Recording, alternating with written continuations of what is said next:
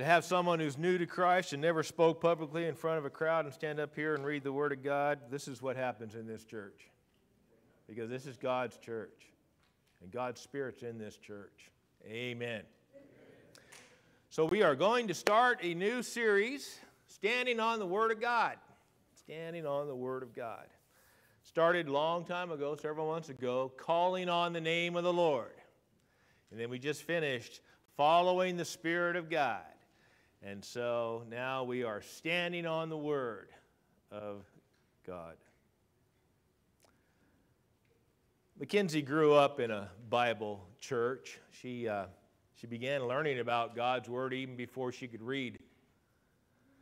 And after moving up through the Sunday school grades, she really, truly enjoyed being in the church's youth group. Her parents supported Mackenzie's decision to attend a very esteemed university, thinking that the degree from this university would serve her better in her career than one from a Christian college. Now Mackenzie is home, and she's home on semester break, and she texted her friend Terry, who was her favorite youth group leader, and so Terry and her are having coffee. And after the small talk, Mackenzie confides, "I think I'm losing my faith." And her sister says, "Wow, what happened?" And she says, "My doubts started at the beginning of my freshman year, and they've only gotten worse. I thought that they would go away. I thought that they would go away if I prayed more and if I started reading the Bible more, but they haven't gone away. I don't know what to do." As a science major, Mackenzie was seeing in the natural world too much complexity for there not to be a purposeful creator. And she still believes in God. She's just having a lot of trouble with the Bible. And shortly before the semester break, one of her classes was called literature. And her professor spent 2 full weeks on a series of lectures in his class titled "The Bible, Mythic History or Historic Myth," where the professor attacked the reliability and the authenticity of Scripture, making 3 profound statements to the class. Statement number 1, listen. There is no significant historical or archaeological support for believing that the Bible is historically accurate. Point number 2, the professor made. There is little textual evidence to support the claims of the Bible aside from a few ancient and inconsistent scraps. Point number 3, modern science has made it impossible to believe that the Bible is trustworthy. So Mackenzie asks, "Terry, what do I do? How can I keep believing the Bible when there are so many problems with it?" Imagine if you were Terry in that coffee shop. Terry said nothing at first because she realized this is probably not so much about whether the Bible is reliable or not, as much as her friend is losing her faith. Do you see that? And do you see how the Word of God is tied to our faith inseparably? Can you see that? And so Terry purposed, and she said, "I don't really know how to answer those skeptical questions, but I do know you, and I know you love God."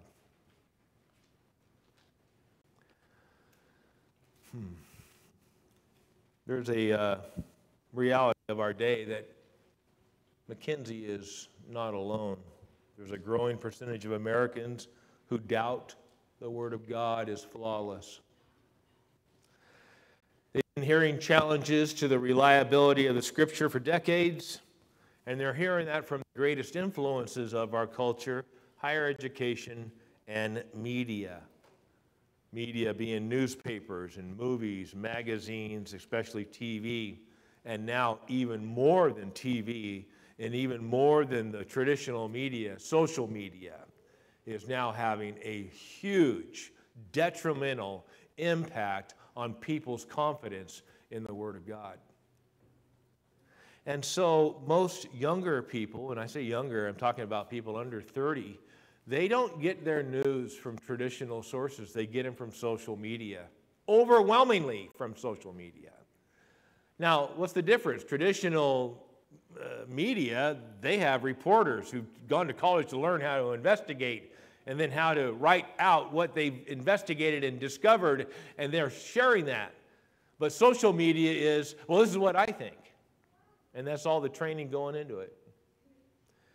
And so if a person's going to Instagram or TikTok or YouTube for their news, who knows what the qualification of the person posting the comment has?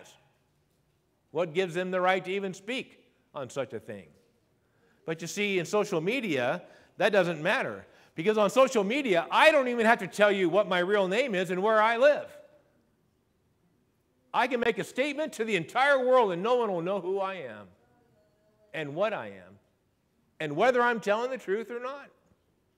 Or whether I'm even able to talk about the thing that I'm spouting about, you see. This is the problem with seeking truth through social means. It doesn't take long to figure out there's an agenda in our culture, and it is anti-Bible in nature.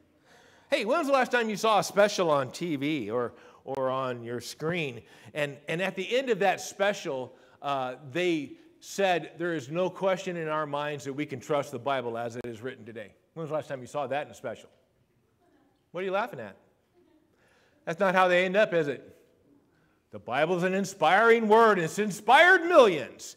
It's changed the lives of millions of people across the ages. But, right, and that's the rest of the program. And the takeaway from all these specials, and the insidious part of this is, family, they do it during Easter. At a moment when we should be thinking about God and what He has said about what Jesus did for us, they launch these programs, and they always feature these professors who are professors of theology in the most liberal colleges we have. They never question anyone who comes from our stripe of the church, who believes that everything in here is reliable. They never feature them. They don't get invited to the camera. What they get invited to is someone who's got a bunch of degrees and maybe has written some books. And basically the books are saying this: yeah, it's a great book, but we really can't trust this part of it.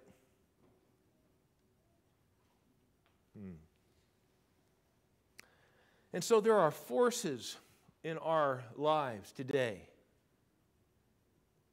And another force in our lives today is this staunchly anti-authority movement within our land. We've always been independent. I mean, our first war had the name independence, and we've been independent ever since. The Civil War was about independence, where the southern states were not going to let the northern tell them how to do their business. We are an independent people. We are always challenging and questioning, and if we see something or hear something we don't like, we will protest. We will pressure to get our way. That is an Americanism right there. And we have a culture that doesn't like being told what they must do. Are you in agreement? So you can see why there would be a movement to criticize and undermine the Word of God, because, well, the Word of God is going to confront my morality now, isn't it? The The Bible isn't going to say, hey, you can just keep on being like that and you're fine and dandy. So since the Bible is critical of things that I value and things that I cherish and things that are super important in my life, so if I want to feel good about myself and I don't want to have the guilt associated with what's coming out of this book, then what I need to do is remove its authority. Question whether it has the right to judge me. There's the term, right? Isn't that the term of the day? You've never had anybody look you in the eye and go, hey, don't judge me. What are you smiling at? Because you know it's true, isn't it? People are hypersensitive about being evaluated negatively. No, you can praise them forever, but don't point out. Some of you have friends that you've known for a long time, and you've been very affirming and encouraging, and you pointed out one thing that they needed to hear, and they dropped you like a hot potato. All the texts, all the calls, gone. Years and years of love, support, being there, helping, encouraging, helping someone come out of a tragedy. You were the one who was there because Christ called you to help that friend of yours, and you were there for them.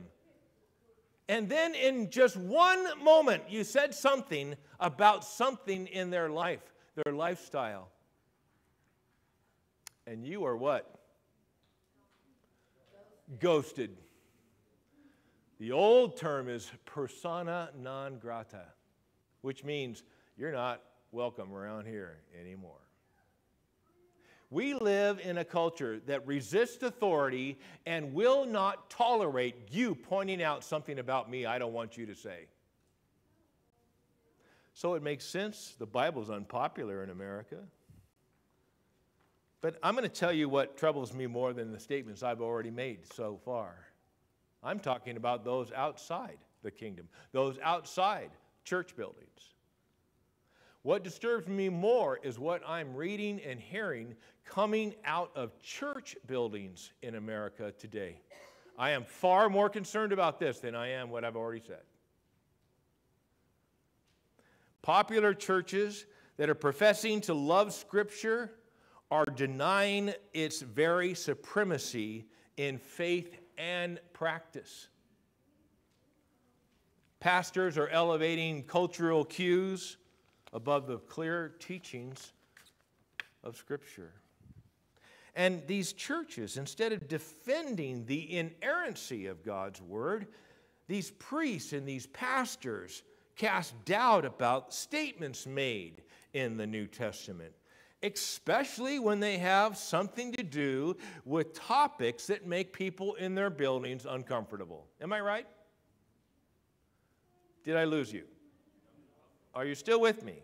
I'm not even getting started. I need you here, okay?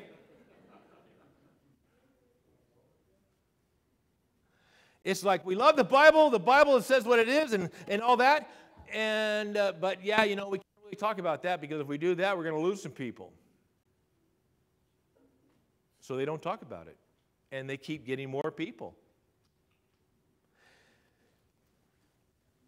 It's not just avoiding what it does say. There's this insinuation that throughout time, somehow, from the time that it was written by the original writers to now, it's been corrupted, and we can't really trust it. This is the great criticism of our day. And I am not talking about those outside the church. I'm talking about those who attend churches in America.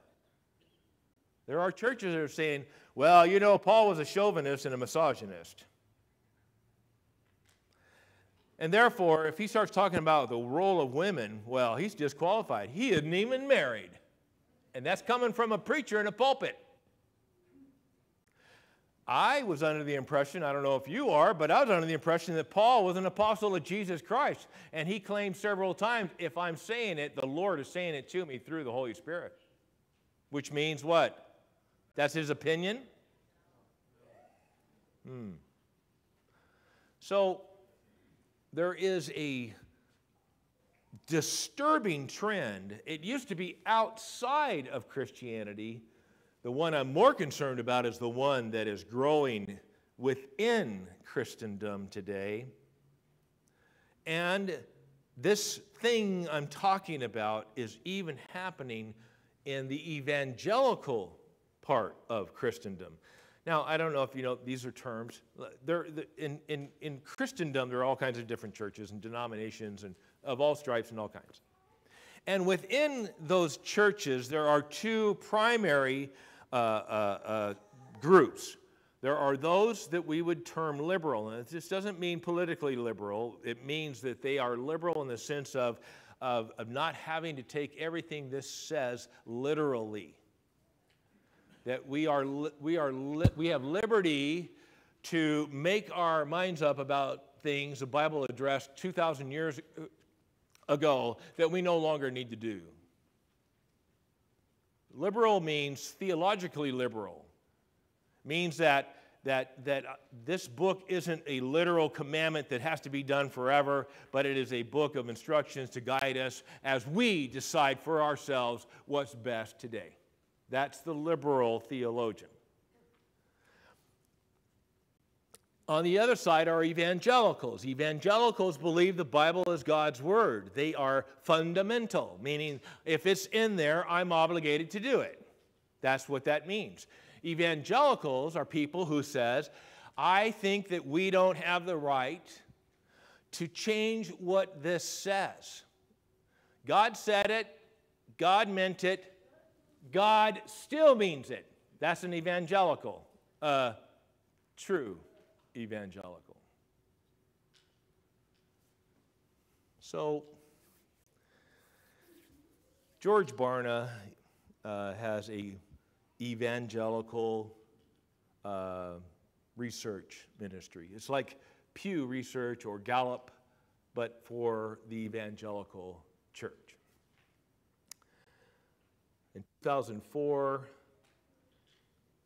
he did a survey, and it really upset people that read it because he stated the results of this survey, by the way, to pastors, preachers, and priests, okay, of all kinds, both sides, everyone.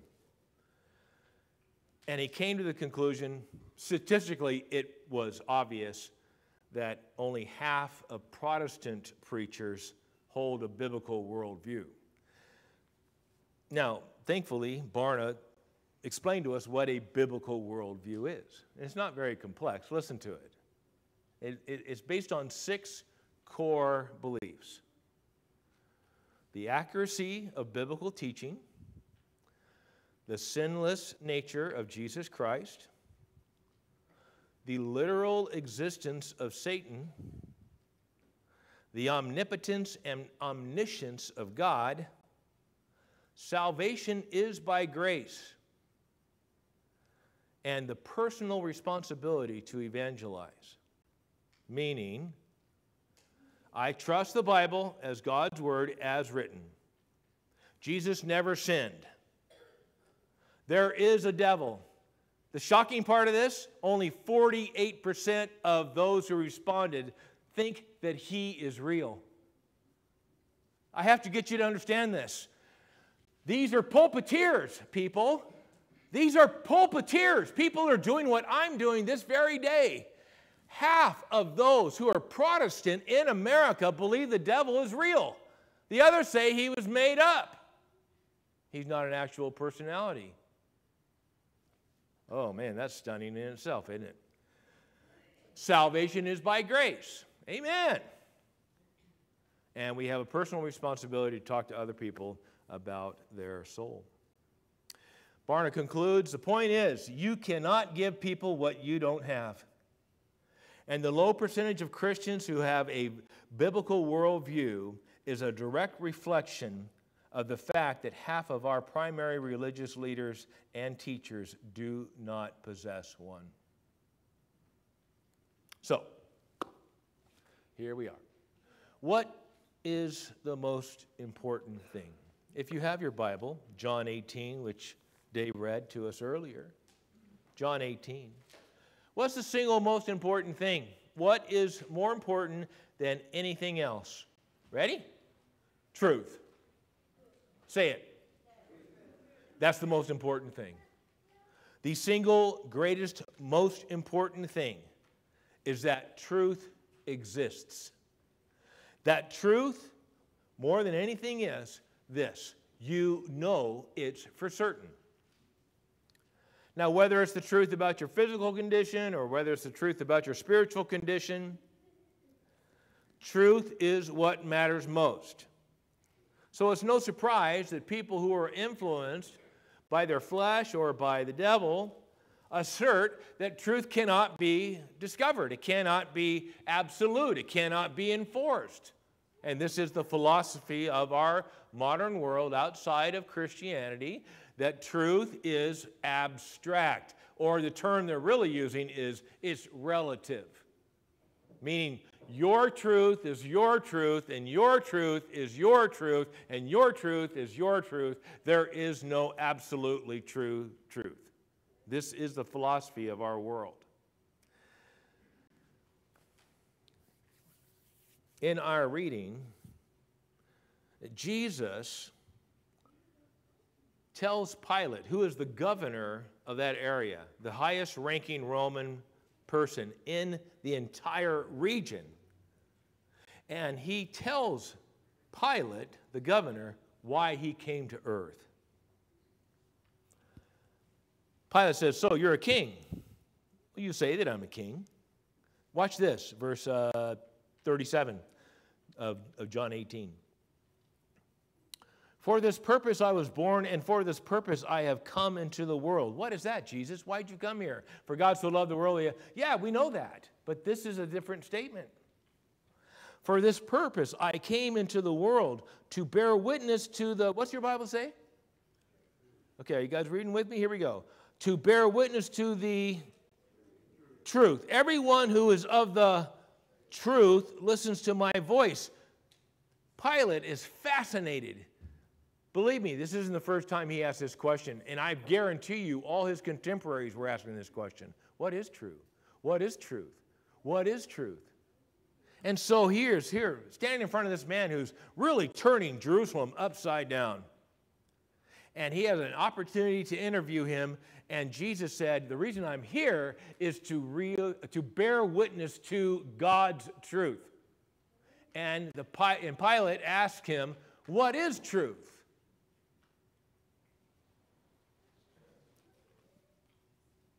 So, what is truth?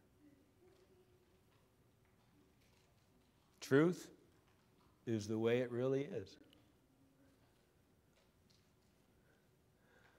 That's pretty simple, isn't it? That's a good definition, isn't it? Truth is the way it really is.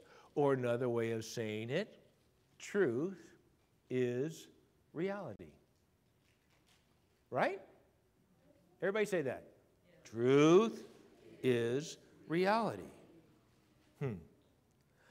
The most important truth is the truth that tells you the way things actually truly are in reality. And especially when that has something to do with your soul and your destiny.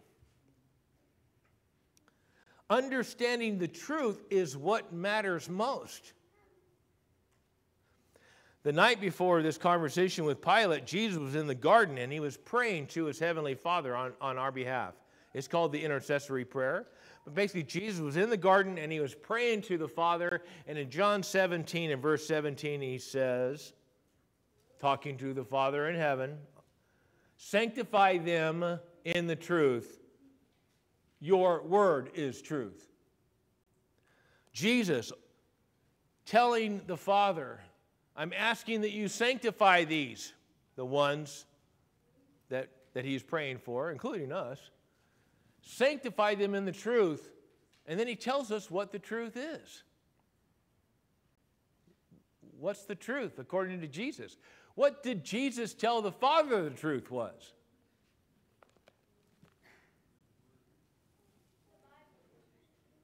Thank you. Is this the truth? According to Jesus, this is reality.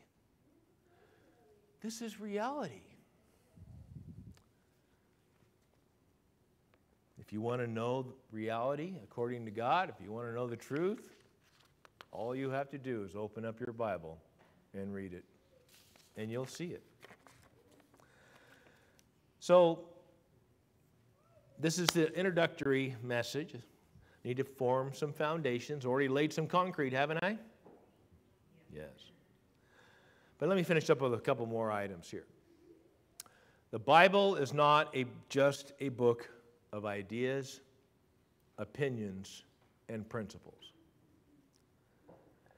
The Bible is not awaiting for us to read it and consider what is said and be inspired by what we've considered. Now, does it do that? Yeah, absolutely.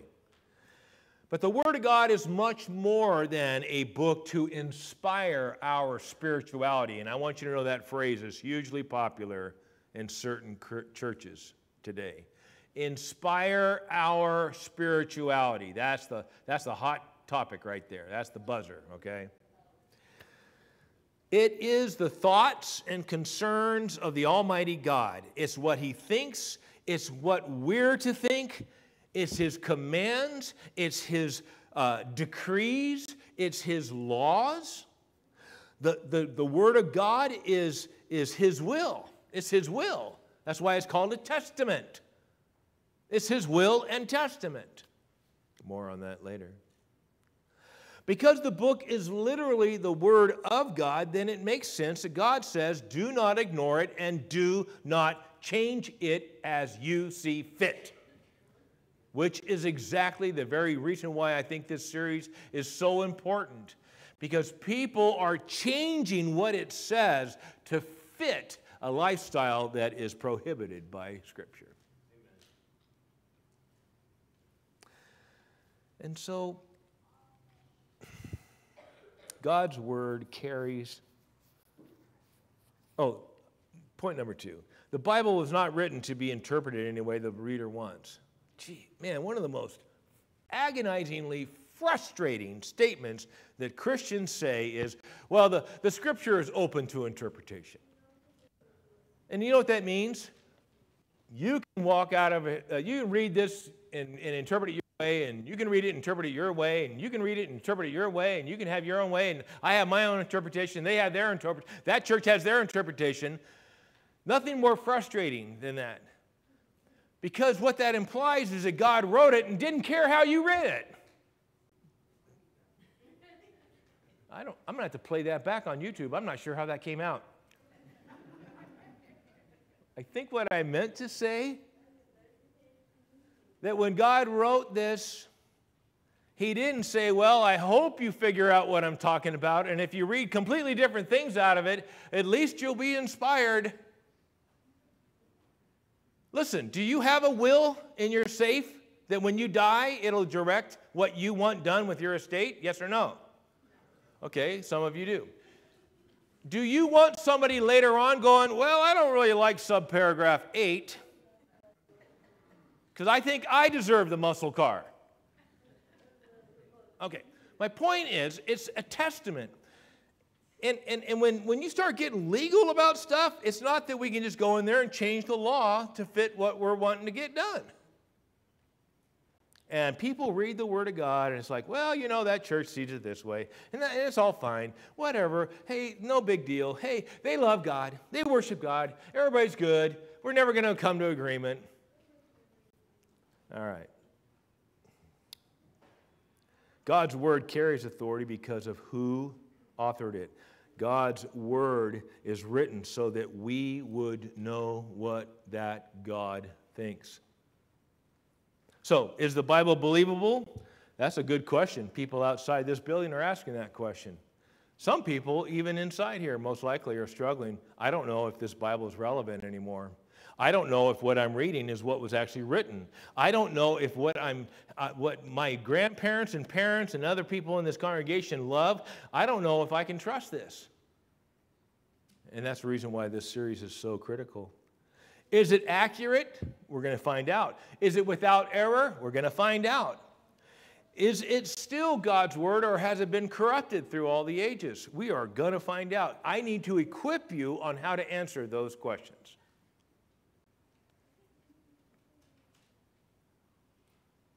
Can you believe the Bible, family? Yes.